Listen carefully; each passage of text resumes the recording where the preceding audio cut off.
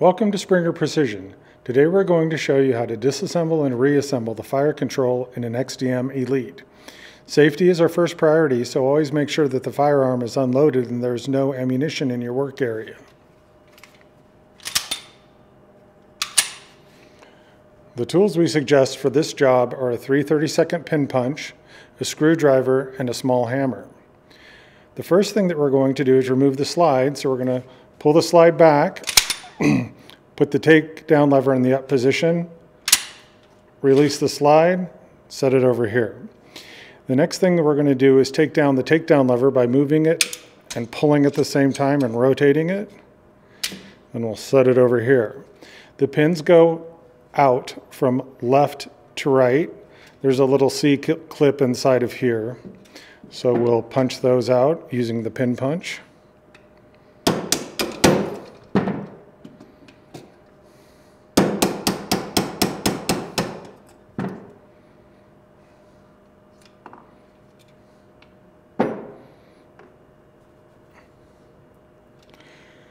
Then we'll pull out the locking block, set it up here. The auto takedown lever, the slide release, and then we'll go back here and push the pin from left to right all the way there. I leave it in just a little bit, so it just makes it easier. And then just push everything, pushing down on the grip safety right out the bottom.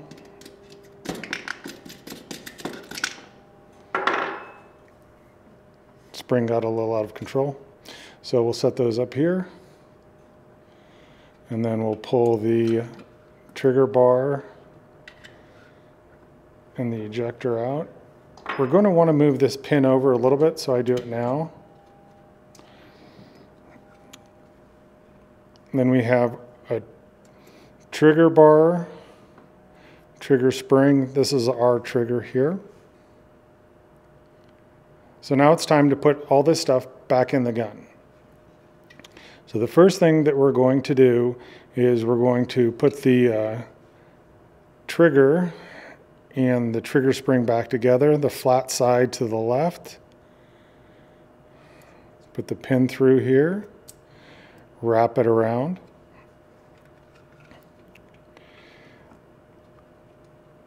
This little guy here is going to want to spring up, so we're going to hold this back when we put the trigger bar in and just push it in and under, just like that. Go ahead and put this guy back in here.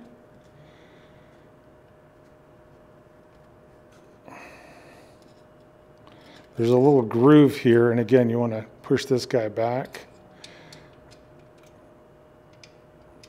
so it sets in here in the little groove and is in front of this spring. Get that all the way in there. Make sure it's pushed over, and then throw the lock and block back in. Okay. Now once that's in place, it's a little bit easier. So I'm going to go ahead and put the front pin in all the way through. And then the takedown lever. There's a little protrusion here. I put that on the top and then just twist and insert it until this lever moves back and forth freely. And again, you'll want to push that guy back, and you'll see how it pushes this to the rear when it's down and up. It'll work better once it's all together, but I go ahead and do that to start it off here. So then we'll take our ejector, put it on the small pin, rotate it back. The next part I do is to use the 3/32 punch to get this. I'm going to do the best that I can. It's a little tricky in this angle, but I want you to be able to see it. So this is our sear for our competition trigger kit. So I'm going to go ahead and put the pin punch in a little bit and just get in the hole.